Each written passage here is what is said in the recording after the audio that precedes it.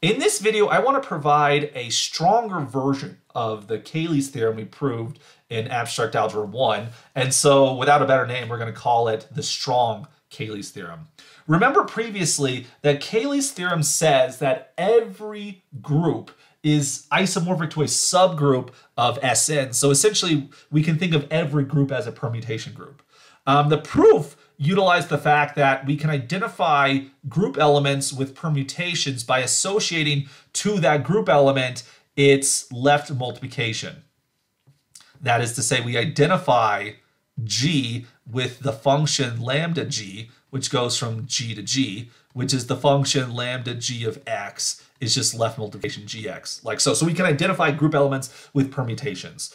I want to now point out that this identification, a group element with its left multiplication, this is just the left regular action of the group onto itself. And so what we're doing here is we're associating a group with its left regular action, which then is a permutation action, which then connects you to a permutation group. It turns out that in general, we can associate a group with basically any of its group actions and get a stronger condition there. All right, so let's state specifically what the strong Cayley's theorem states. G is a group acting upon some G set, call it X. Associated to X, we can take S sub X, which is then the symmetric group on the set X. So S sub X is just the collection of all permutations on the set X, and that does form, in fact, a group. Okay, so for any element G, inside of the group G, we can come up with a map. We're going to call it pi sub G. This will be a permutation from X to X where we associate, well, the function is defined by the rule pi sub G of X is then just G dot X. It's the group action. So our first claim is that this map, pi sub G, is in fact a permutation, so it belongs to S sub X. And then furthermore, the map phi from G to S sub X, which Sx is a group, of course, we identify an element group, the element of the group G with its permutation pi sub G. This is in fact actually a group homomorphism. So with respect to any group action, we have a homomorphism from a group to a symmetric group. Now, of course, in the case of Cayley's theorem, we have the regular action, and this homomorphism will be one-to-one, therefore we're isomorphic to a permutation group. But we don't necessarily get isomorphisms in general. This could be a homomorphism, and this could be the fact that two different group elements have they act the same way. And this is the very, very beginning of what's called representation theory. We can represent any group as a permutation action. That's what we're doing here with the strong Cayley's theorem. So the first thing we have to prove is we have to prove that pi sub G is a bijection. By construction, it's a map from X to X. Why is it bijective? Well, to show that it's bijective, we could show individually that's one-to-one and onto, but an alternative approach will just be to produce its function inverse. That is, there is a function composed with pi G to give you back the identity.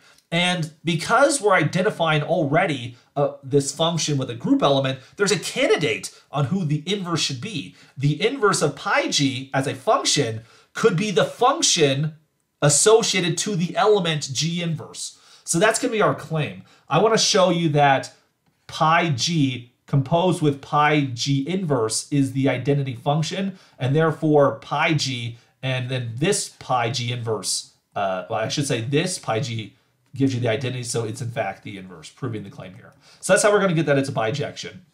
And so let's go through this calculation.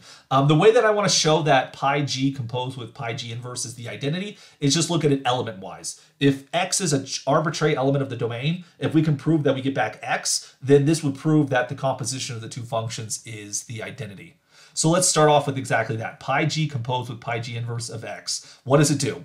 Well, by definition here, pi g inverse of x is g inverse acting upon x, and then pi g by definition is g acting on whatever that turns out to be. But as we have a group action here, compatibility comes into play, and we can reassociate this to become g inverse dot x, which G inverse will be the identity. What does the identity do to X? Well, it does nothing. You get back X. But this is exactly what the identity function should do to X. And as X was chosen arbitrarily, we then see that G composed with pi G composed with pi G inverse is the identity. And by similar reasoning, we get that pi G inverse composed with pi G gives you the identity. So this shows that pi G is in fact a permutation because it's bijective. So pi G does belong to the group SX. So we can identify G with its permutation in SX. That's what phi did, right? So phi sends G into SX in such a way that G is identified, little g is identified with pi G. So we have a function from a group into another group. Is this a homomorphism? We now have to prove the homomorphic property here that multiplication is preserved.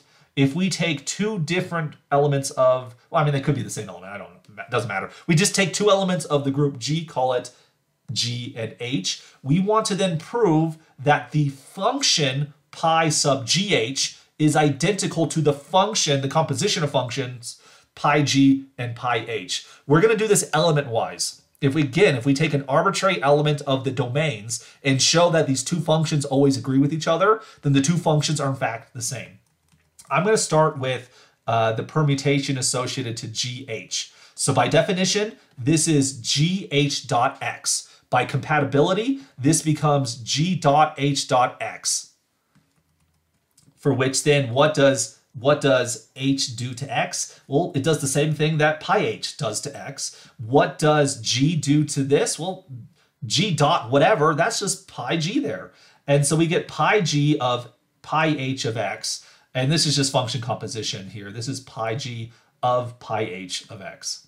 So this then shows us that pi GH is the same thing as pi G composed with pi H. So therefore, since pi GH is the same thing as pi G composed with pi H, that gives us the homomorphic property because pi of GH is the image of GH, and then pi G composed with pi H, that is permutation multiplication. This is pi G times pi H, and so that's then the product of the images of G and H like so. This then proves this strong Cayley's theorem that every group action produces a homomorphism from a group into a symmetric group.